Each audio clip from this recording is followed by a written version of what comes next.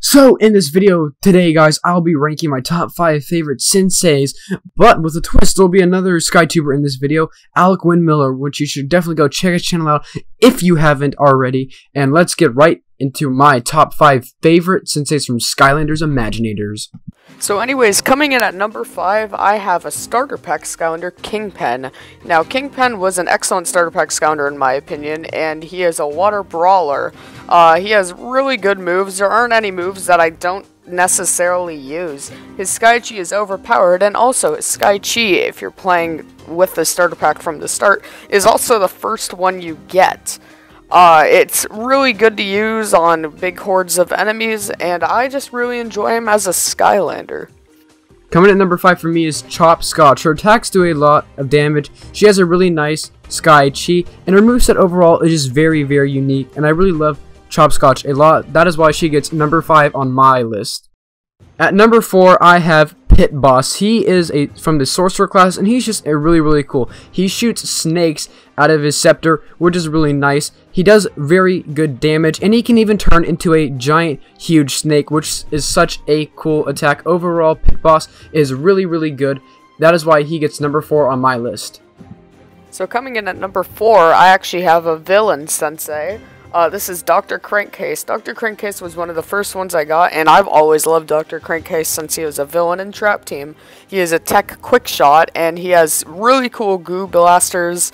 I just love all of his moves. His Sky Chi is just insane, where he shoots his goo blasters in all directions. And yeah, I mean, what's not to love about the Crankcase himself? Lord Chaos himself comes in at number 3 for me. I mean, Chaos is just beyond overpowered. Now, you may be thinking, since he's overpowered, he should be higher up on the list than number 3. But the thing is, not all of his moves I use. I don't find the Doomlander move I use that much, or his Soul Gem move, although it is really powerful and does cover a wide range. There are moves that I don't use by him, but he is a really good Scounder, and I think that if I played it as him more, then maybe I'd grow to like him even more. But I thought that he kind of deserved the middle spot just because he is probably good. I just don't really know that. Okay, well, number 3 for me is Grave Clobber. He's another villain brought back from Trap Team. Why is he a water element? I don't really know, but that doesn't matter because his moveset makes up for it. He does so much damage. Even though his element is weird, he is a great sensei overall.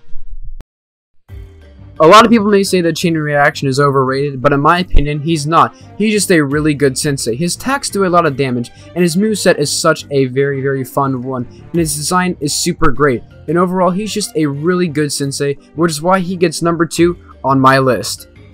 In at number 2, I have Ember. Now, Ember used to probably be my favorite sensei, and if I did this video even just a few months ago, Ember would be number 1. But since then, you'll get to see who my number 1 is now. But Ember is just amazing. She inspired me to make my Fire Creation Crystal a Sentinel just like she is. I love her moveset, I love her Sky Chi. She is a well-rounded Skylander, and actually overpowered. So, I mean, come on. She's underrated, but, I mean, she deserves to be overrated. Nope, that's not what I meant to say. Anyways, on to number 1. Anyways, here at number 1, we have the man, the myth, the Painata. Now, Painata is a magic smasher, and I think was the best choice for a magic villain sensei. His lollipop slam ability is amazing, and the fact that you can use 2 of them, which does double the damage if you charge it up, is really cool. His Sky Chi power is really fun to watch and fun to play with, and I mean, I haven't really enjoyed playing as Painata until fairly recently, when I finally discovered a liking to him. Also, fun fact, he was the last Skylander I bought in a store. I bought him in a Toys R Us in Canada, and that definitely lends him a place in my heart. Well, I must say, my favorite sensei is also a villain. Blastertron is coming in at number 1, and not only is Blastertron my favorite sensei, he's also my favorite Skylander. He's a villain brought back from Trap Team, and his element actually stays the same, unlike Grave Clobber. His moveset is just so fun. I use all of his moves, his attacks do a lot of damage, and his Sky Chi is really awesome. He literally turns into a giant, which is why Blastertron gets number 1 on my list. Well guys, hope you guys have enjoyed this video of our top 5 favorite senseis. Remember to go subscribe to Alec Windmiller, he's in the description below, and thank you guys for watching.